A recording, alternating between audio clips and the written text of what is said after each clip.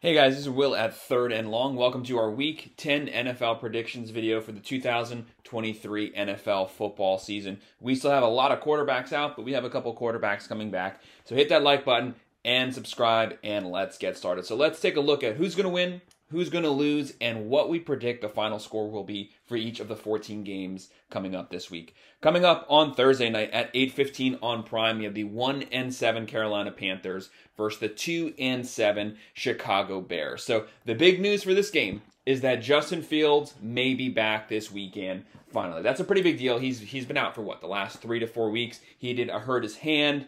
He was dominant when he was playing. He was running the ball, he was throwing the ball, he was getting the ball to Moore. They were a dominant team on offense when he went out. A lot of people thought he might be out for the season, he might not come back, they might try to trade him, but word is that he might be back this weekend. If he does come back, look for him, look for Moore to pick up right where they left off. Coming into this game, Chicago is the number 3 rushing team. They have the number 14 total offense. Panthers are the number 30th offense. So they've been having some issues moving the ball. So look for the spark to get the Bears here if he does come back. Bears are 4-point favorites. I have Chicago getting the win here, 28-20 and covering. Next game we have moving into Sunday at 9:30 a.m. in Frankfurt, Germany. Again, another Europe game really early in the morning for us here. We have the Colts at 4-5 versus the Patriots at 2-7. Colts are 2-point favorites. So this is 2 matchups here of teams that are not having good years. As we know, the Patriots cannot get first downs. They cannot score to save their life. They're only averaging 15 points a game. Whereas the Colts, they have the number 9 total offense, but they have a pretty bad defense. They are without Richardson at quarterback, so Gardner Minshew has been filling in. He can have pretty good games, he can have pretty bad games, but they can rely on the rushing attack. They have Moss, they have Jonathan Taylor. They probably have the deepest running back room in all of the NFL. Patriots, they have Mac Jones, and he's not very good at all. So a lot of people actually think the Patriots could win this game. That is definitely possible. This is Bill Belichick. You never know with him because he can bring a really good defense sometimes. Sometimes he gets torched. But I am actually going to go for the Colts to get the win in Europe, 23-20, so a low-scoring game, and they will cover. The next matchup we have at 1 p.m. on CBS, we have the 4-4 Texans. What a game C.J. Stroud had last week. He had 470 yards, 5 touchdowns. The guy has 14 touchdowns this year, only 1 pick. Hands down, the offensive rookie of the year so far. And they'll be playing the Cincinnati Bengals at 5-3. Bengals are 7-point favorites. So Bengals are on a 4-game winning streak. Burrow is back to Joe Burrow. He started out the year god-awful, was hands down the worst quarterback the first 3 weeks. Then he completely flipped. He got healthy, and he's completely back to who he was previously. So they are lighting it up on offense. So who's going to win this game? We have Cincinnati coming in as 7-point favorites.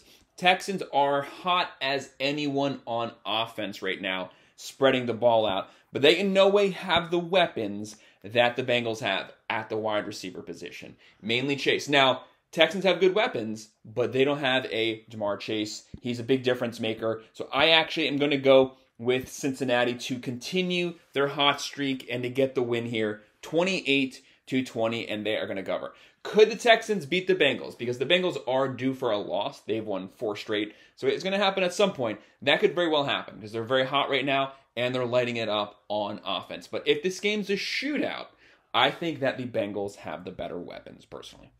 The next game we have at 1 p.m. on Fox, we have the 5-4 New Orleans Saints at the 5-4 Minnesota Vikings. New Orleans comes into this game as 2.5-point favorites here. So this is kind of a crazy game here because obviously the Vikings are really banged up. They don't have Jefferson and they lost Cousins for the year. Now, Jefferson might be back this weekend, but it's looking like he won't be back. They have Dobbs came in. He was only on the team for like 1 hour, came in and won the game last weekend. I don't know how that happened, but he got the job done. So props to them. Vikings are on a 4-game winning streak. Now, obviously, a lot of that was done with Kirk Cousins without Justin Jefferson. So they were really hot on offense. But with him being out, even though Josh Dobbs got the win last weekend, I'm not putting my money on that to continue. Saints are one of the better teams on paper, but they haven't been performing like that on offense so far this year. although they have been doing better the last few weeks. They have a really good defense, so they come into this game with the number 10 defense in the country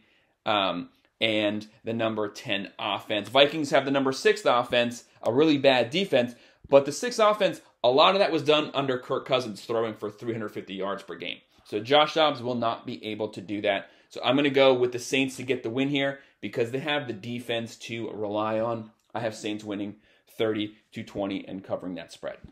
Next game we have at 1 p.m. on CBS, we have the 3-5 Packers at the 5-3 Pittsburgh Steelers. Pittsburgh comes into this game as 3-point favorites. So this is going to be a really low-scoring game because both of these teams cannot score any points to save their life. Looking at the offenses, Packers have the 28th offense and the Steelers have the 31st offense. So really bad offenses. They both do not have anything going on at the quarterback position. Pickett, not doing well. Jordan Love, not doing well. Guy cannot throw past 5 yards. So this is going to be a really low-scoring, boring game. They both have decent defenses. If I had to put my money on it, I would obviously go with the Steelers with TJ Watt as having the better defense, but the Packers have a decent defense.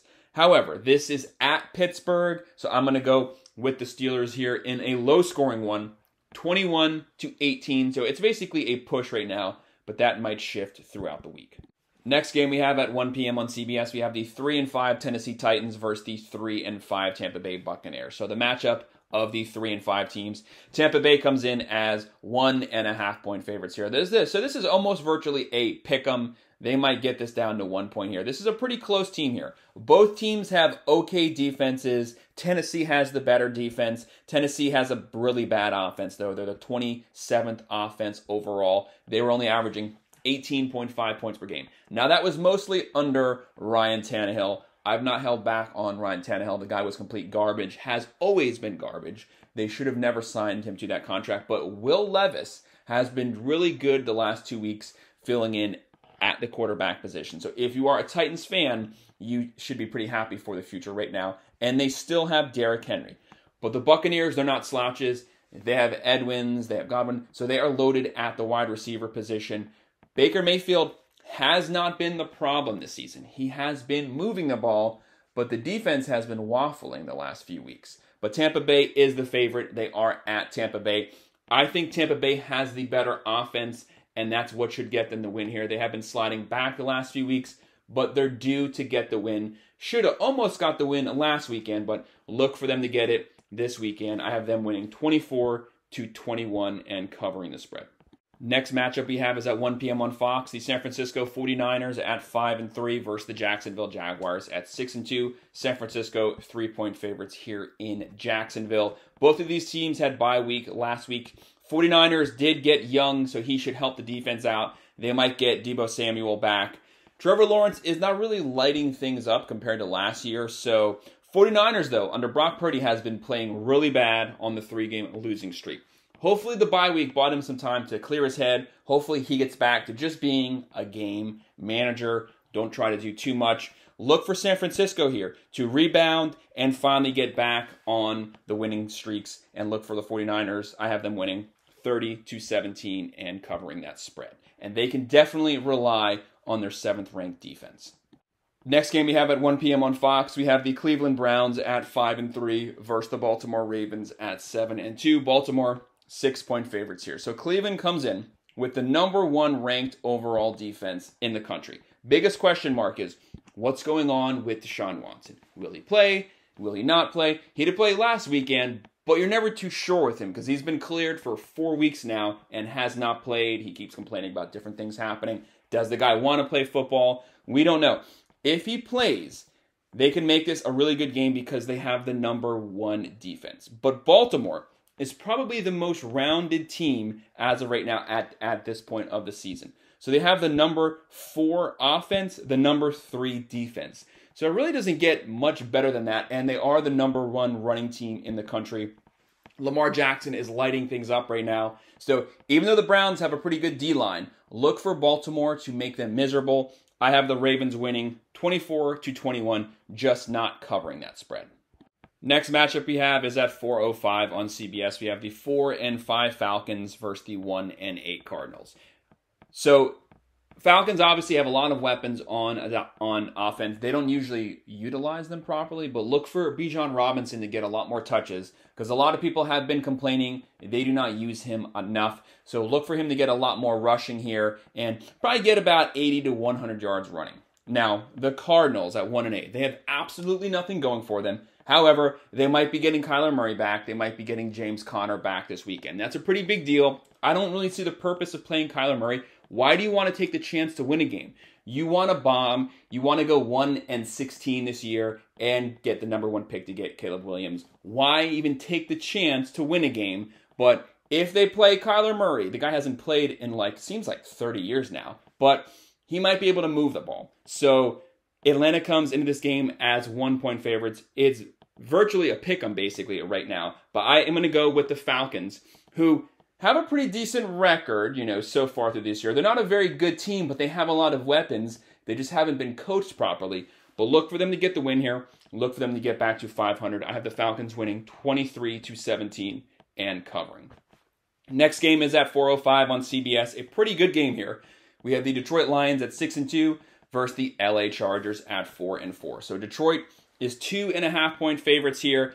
They are loaded. They have a top 5 offense. They have a top 5 defense. They can move the ball. They can throw it. They can run it. And they have a really good defense so far this year. Jared Goff having a great season so far. 2,200 yards, 12 touchdowns, 5 picks. Chargers, they beat the Jets this past week, but that was a really sloppy, low-scoring game from the offense. Now, Chargers have a lot of holes on their defensive side of the ball, but Justin Herbert has to do better than that. Now, the Jets have a really good defense, so they kind of shut him down.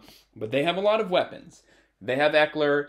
They have Allen. Mike Williams, he's still out. But Justin Herbert can definitely spread the ball out. So never overlook Justin Herbert because the guy could end up throwing for 350 yards. So he can keep you in the game. But I'm going to go with the Lions because they're the far better rounded team. I have Detroit winning 30-27 and covering the spread.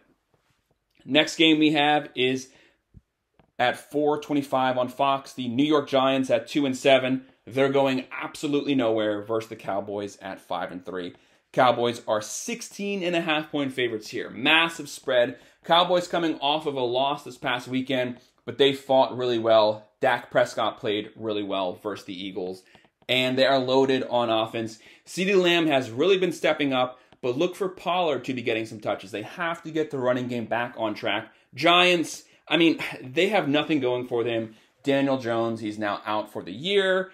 They have Saquon Barkley. They really have nothing. They have no defense. They have no offense. They won't be able to stop anyone, and they're the lowest scoring team in the country, averaging, I think it's 13.5 points per game. So just completely pathetic. Look for the Giants to get steamrolled here, 35-14, and for Dallas to cover that huge spread. At 4:25 on Fox, we have the Washington Commanders at 4-5 versus the Seattle Seahawks at 5-3. Seattle 6.5-point favorites here. So the Commanders, they have Sam Howell, the most beat up, most sacked quarterback in the country. But sometimes he has really good games and he can light things up. Seahawks, they are one of the more rounded teams. They have a decent offense. They have a very good defense. Now, with Geno Smith at quarterback, he's not having the year that he had last year, but he's still serviceable. Look for them to get back on track this weekend. They had a sloppy loss last weekend. They need to get the running game going. They need to get Walker back in the game. They have the better weapons. They have the better defense. Seattle 6.5-point favorites here. I have them winning 28-21 and getting back in the win category. Coming in at 8:20 on NBC, we have the New York Jets at 4-4 versus the Raiders at 4-5. Jets 1.5-point favorites here. So the Jets, they obviously lost to the Chargers. This should not be a primetime game here, but it was supposed to be Rodgers versus Garoppolo. That obviously didn't happen for either team. But with the Jets, they were on a 3 or 4 game winning streak. They were due to lose. They lost to the Chargers. They have a top 5 defense loaded on the defensive side of the ball. They do have the number 4 ranked defense in the country. But Zach Wilson, that's the biggest problem right there. Raiders fired Josh McDaniels, but that actually seems to have lit a fire under the team. They played really well last weekend. I'm going to go with the Las Vegas Raiders to get the upset win here, just because the Jets have to win solely on defense. They have to beat you 50 15-12, and I don't know if you'll be able to hold the Raiders in. So I'm going to go out on the limb and say the Raiders win this one 23-17, just because the Jets' offense can't keep up. Our final game Monday night at 8:15 on ABC. The 3-5 Broncos, they've been playing pretty decent the last few weeks versus the Buffalo Bills at 5-4. Buffalo 7.5-point favorites here. Bills have been sliding since they went to Europe, basically. They've just been falling apart since they lost to the Jags. They cannot fall to 5-5. That would be pathetic. People would be getting fired here. People would be trashing Josh Allen. They must right the ship. They need to get back in the win category. Like I said, they cannot afford to fall to 5-5, or they'd be one of the biggest letdowns of the NFL this season. Broncos defense has been playing better since they gave up 70 to the Dolphins. They are serviceable. Russell Wilson is having a pretty decent year so far this year. Sean Payton, not a fan, but the Denver Broncos have been playing better the last month. But let's be serious. The Bills have Josh Allen. They have Cook. They have Diggs. Look for Buffalo to get the win here. In the cold, they'll win 30-20, and I have them covering. So that's my breakdown of the Week 10 NFL predictions. Hit that like button and subscribe. Thanks.